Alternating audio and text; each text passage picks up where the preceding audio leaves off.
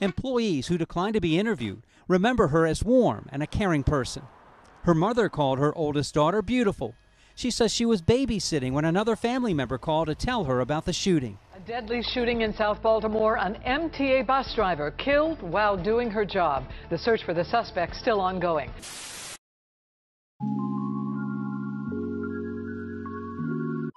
Forty-year-old Elaine Jackson was a kind, funny, and caring person. Most importantly, she was a mother of 4 to children ranging in ages 7 to 22 years of age.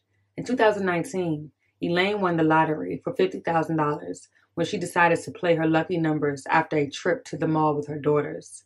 She told the lottery that she planned on taking a family vacation with some of her winnings. Elaine was also a bus driver for the Maryland Transit Administration for 4 years and was considered a warm, caring, and valued member of the team. Around 5 p.m. on October 17th, Baltimore police were called to the 1500 block of Washington Boulevard to the MDOT MTA Bush Bus Operations Division lot in South Baltimore for a report of a shooting. Upon arrival, they would find an unresponsive woman in the parking lot suffering from multiple gunshot wounds. An MTA bus driver gunned down in the parking lot of one of its operations centers. Baltimore police now say they don't believe this was a random act of violence.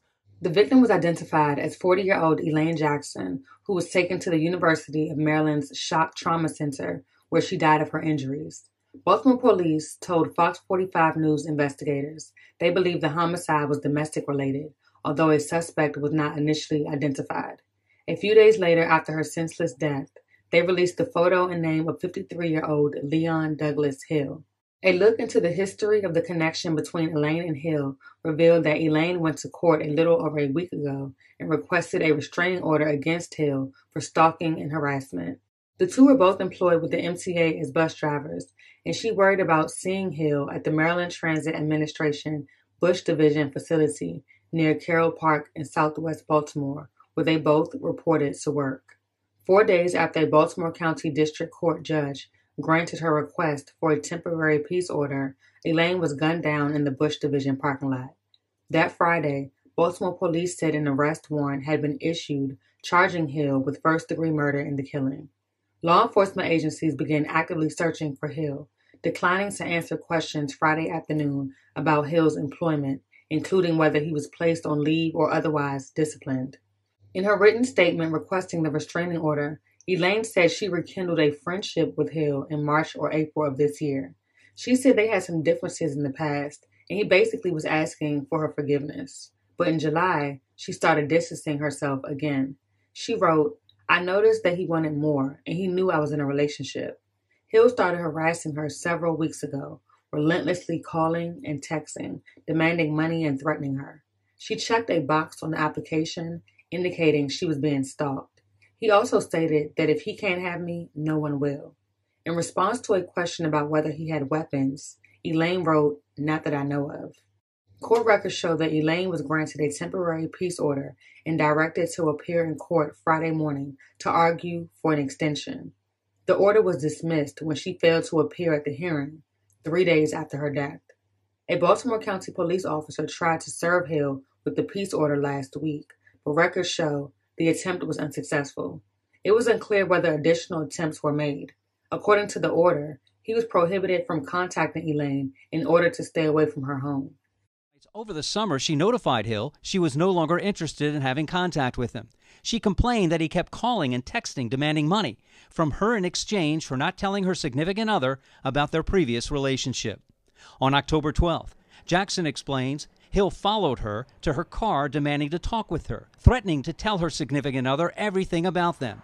Since then, she writes, he had been calling her from blacked-out numbers and reaching out to her new interest, telling him things that weren't true. Jackson writes Hill stated, "If he can't have me, no one will." Recent attempts to reach her family were unsuccessful, but many within the community were affected by this senseless act of violence, especially her co-workers. At the Bush Division facility Friday afternoon, the gated parking lot was quiet. A bunch of white and gold balloons, including one shaped like a giant E, broke free from their tether and floated slowly toward the sky. Everyone in Baltimore City, if they have any ounce of compassion, they feel for this family. Many Baltimoreans can only imagine the pain Elaine Jackson's family is feeling right now. It still breaks my heart. It just really breaks my heart that this lady lost her life because of more than likely something that could have been resolved. The police department is now asking the public to call detectives at Crime Stoppers if they know anything. The homicide, one of at least 274 in the city so far this year, has gotten Governor Larry Hogan's attention. He tweeted, "We are all grieving," and the First Lady and I extend our condolences to Elaine Jackson's family and all of her colleagues at MTA. This MTA employee told us he's known Miss Jackson for decades. But she was a great person, lovely person. I enjoyed working with her. I knew her since she was a child. So, you know, it's really kind of hard that this unfortunate situation. WJZ spoke with this woman who says she knows the pain this family is experiencing. She said a few months ago her cousin was shot in a domestic-related incident but survived. She said the fear hovered over her family until police found the suspect. It makes you paranoid a little bit to know that he's still out and he can hurt someone else.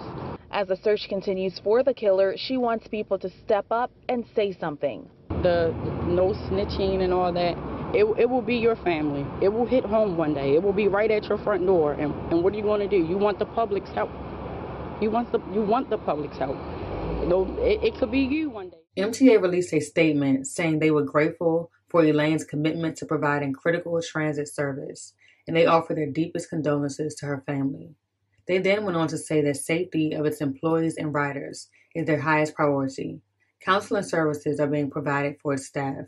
So far in 2022, there have been 274 homicides in Baltimore, compared to 267 at this time last year. Baltimore Mayor Brandon Scott said police are working to bring her justice. The investigation is ongoing.